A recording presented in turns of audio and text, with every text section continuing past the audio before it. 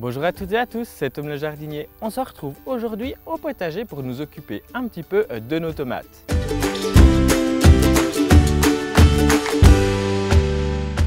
Avant de récolter nos tomates pour en faire de merveilleuses salades, du ketchup, pourquoi pas, de la sauce tomate, des bocaux, bref, plein d'utilisations, il faut un petit peu s'en occuper et vous allez le voir, il y a pratiquement, je crois, autant de façons de faire qu'il y a de jardiniers.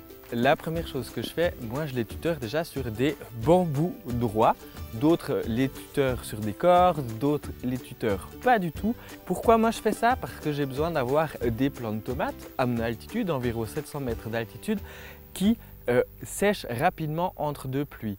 Juillet-août, on a quand même quelques pluies chez moi, c'est jamais la grosse canicule. Mon gazon reste toujours vert, il jaunit pas forcément, il est un petit peu jauni quand même ce printemps avec la canicule, mais il reste régulièrement bien vert même en plein été. C'est donc pour moi primordial d'avoir des plants qui, entre deux averses, ressuient rapidement pour éviter les maladies fongiques. En partant de ce constat-là, donc que le feuillage doit sécher très rapidement, il est donc pour moi vital de les tailler. Certains ne le feront pas, libre à eux, mais je trouve vraiment qu'on gagne en aération dans le feuillage. On n'a pas des plants tout buissonnants ramenés sur un tuteur. Voilà, c'est ma façon de faire.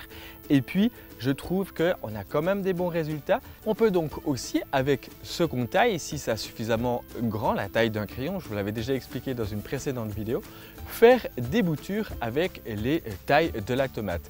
Pour moi, c'est une très bonne chose. On augmente la production, on ne rachète pas de plants, mais on a des plants sains et on a des plants qui sont bien aérés et on a vraiment ainsi les meilleurs résultats. Pour la taille, ce que je fais, je regarde déjà au pied qu'il n'y ait pas de rejets qui partent. Et tous les gourmands, tous les rejets qui partent à l'aisselle d'une feuille, je vais délicatement les enlever.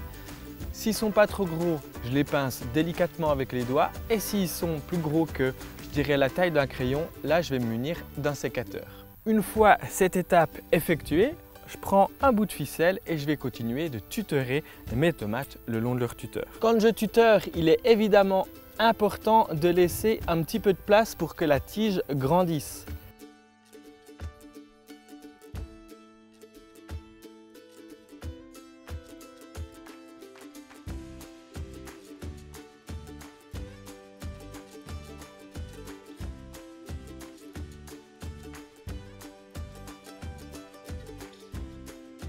Lorsque vous tutorez comme ça vos tomates, vous pouvez aussi prendre le temps du tutorage pour bien inspecter vos plants de tomates et regarder si elles n'ont pas les feuilles qui commencent à être le symptôme d'une attaque d'araignées rouges par exemple, de mildiou ou voire même s'il n'y a pas d'autres problèmes, des fleurs qui avortent, etc., etc.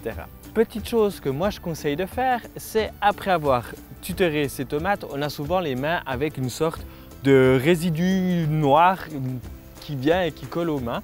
Pour s'en débarrasser facilement, j'utilise le jus d'un citron ou une rondelle pour bien me frotter les mains et ça part tout seul, ni vu ni connu. Autre petit conseil que je voulais vous donner, c'est pourquoi pas installer des hoyas au pied de vos tomates. C'est vraiment une solution qui est super simple à faire et elle évite notamment la maladie du cul noir qui est souvent due à des excès d'eau, puis sécheresse, puis eau, puis sécheresse, etc. Les plantes arrivent de moins en moins bien à rattraper les nutriments du sol. L'arrosage avec les hoyas va lisser en fait et avoir de l'eau, que le terrain soit constamment humide sans trop, sans pas assez. Et là, avec cette technique-là, on évite pas mal la maladie du cul noir.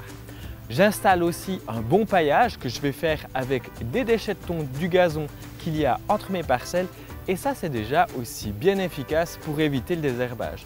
On évite la concurrence, nos plants de tomates peuvent utiliser tous les nutriments qu'ils ont dans le sol, ils deviennent assez vigoureux et on peut avoir des belles récoltes. Dans un pot comme en pleine terre, je conseille de faire un arrosage à l'engrais liquide tous les 2 semaines au pied des tomates. Il faudra vraiment éviter de le faire si vos pieds de tomates ont soif de les arroser avec de l'engrais, mais vous pouvez apporter un engrais liquide une fois tous les 15 jours. Ça va les nourrir, mais seulement ça va peut-être aussi combler peut-être une petite carence qu'il pourrait y avoir dans la terre.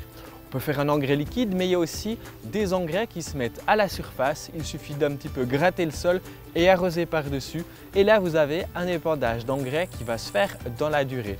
Personnellement, mon conseil c'est plutôt un engrais liquide. J'apprécie vraiment ça parce que j'ai l'impression que je peux calculer, ajouter, enlever, faire des demi-arrosages, voire un petit peu plus booster, tout en respectant le mode d'emploi évidemment, mes cultures avec un engrais liquide.